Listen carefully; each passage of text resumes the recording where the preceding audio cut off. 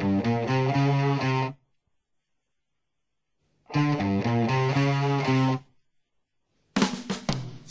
on the park bench, eyeing little girls with batted and hey, Aqualung, drying in the cold sun, watching as the pretty Peggy. Disney and Capcom were pretty much married throughout the NES and Super NES days.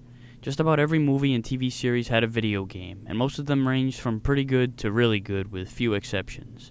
This whole Disney-Capcom marriage started off in 1987 with Mickey Mousecapade. You control Disney's poster boy Mickey Mouse in an adventure to save their mystery friend. What the hell's a mystery friend? I know who all my friends are, and if one of them were ever kidnapped, I think that by process of elimination I'd be able to figure out who it was. Mystery friend? I don't know, that's what the manual says, so just go along with it. You'll go through 5 levels throwing stars at a bunch of weird shit and battle bosses that are supposed to be based off Disney characters. For some reason, Mickey drags Minnie along, who contributes nothing. I mean, yeah, she'll fire stars too, not nearly as many as Mickey, but it helps.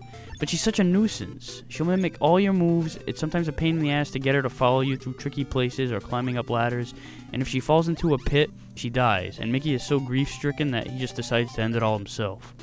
What a great message to be exploited to the children who worship everything Disney. Thankfully, Minnie is immune to damage from the enemies themselves, but she's still more of a burden than a contributor. Another annoyance Minnie brings to the table comes in the first and final stages. This ugly-ass pink crow will sometimes kidnap her, which you'd think would be a relief to get her off your back, but you can't finish the level without her. So you have to find this hidden bonus game and take a wild guess at which of these 4 statues has Minnie, and then you get her back. Guess wrong and you'll have to find another one of these pointless hidden bonus games. And it's not process of elimination. The statue Minnie is in is always randomly generated, so you have a 25% chance of getting it right every single time. So how do you find this guessing game? Same way you got her ass kidnapped in the first place. When firing off your stars, you'll sometimes hit a hidden item in midair. Sometimes it's a power-up, those of which we'll get into later, but sometimes it's one of these goddamn crows that snags Minnie. So once you're alone, you'll start to find these hidden areas. Aside from the crows that kidnap Minnie, the invisible mystery items will sometimes be the purple health diamonds, which will fill up your health completely, the light blue clear diamond, which will wipe out all the enemies on the screen at once, and this fairy that will give you temporary invincibility. You can also find cake after killing enemies, which will restore a few health points. You start off at 10. The controls are good, but like I said before, you have to keep your eye on Minnie. So you have to plan your jumps to ensure that both you and her can clear it, and at the same time avoiding enemies ahead of you. It can be awkward, which brings the fun factor level down. Capcom soundtracks are usually pretty awesome, but the music in Mickey Mousecapade is mediocre at best. I know there aren't too many songs to choose from, but none of them really stand out, they're just there in the background. Graphics are colorful and actually pretty good for 1987, but the enemies didn't have a whole lot of creativity input into them, especially the boss battles. The designers were really just going through the motions with this one. So the first stage you'll take on is the Funhouse. Each screen has 2 floors with ladders that go up and down from floor to floor and screen to screen, and doors that take you to the room adjacent to it. The walls are color-coded by columns, so the room you start off in and all the floors above it are green. The rooms to the right of them are all blue, and the 2 columns to the right of them are orangey red. These lamps that look like hand grenades can be shot to reveal items, but you start off with no weapons. You have nothing to defend yourself with, so you have to avoid everything at first and go find some.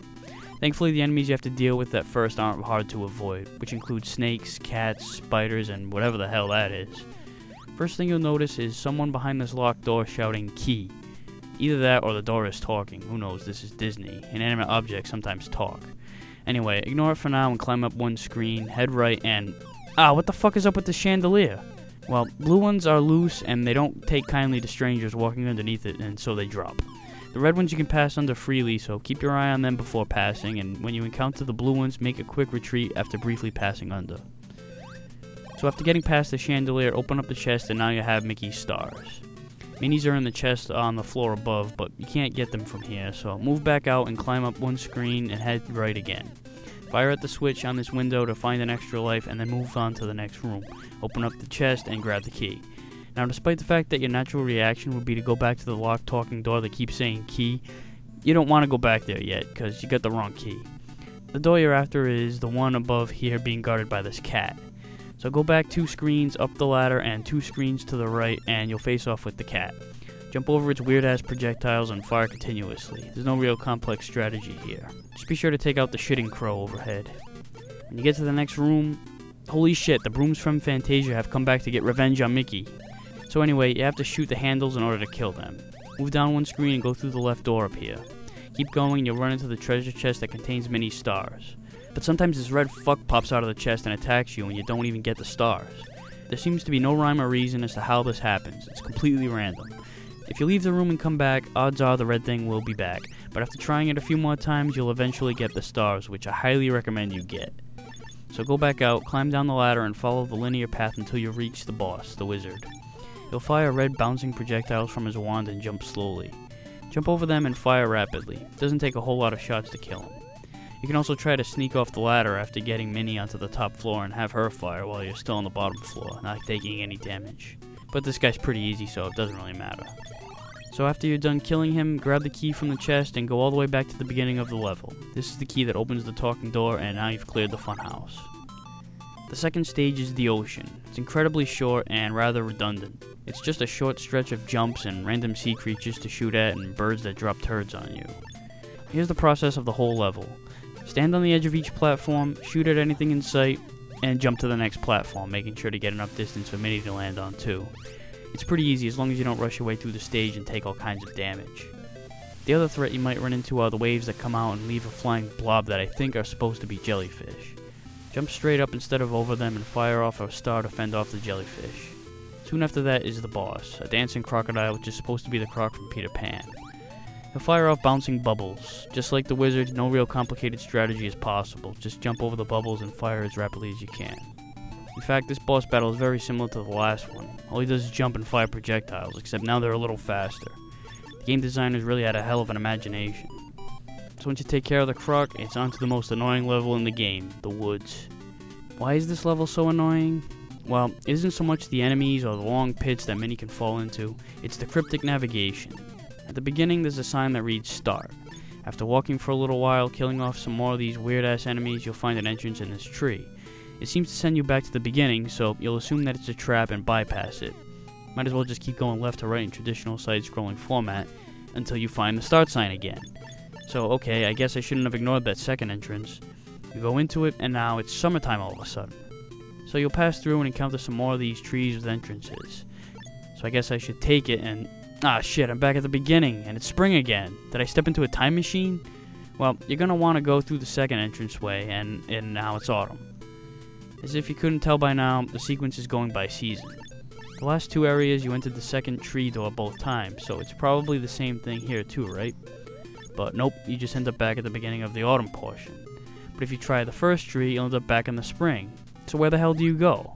And it's a pain in the ass to figure it out while these buck-toothed bears clad in overalls chuck lumpy rocks at you. They're the most annoying enemies in the stage.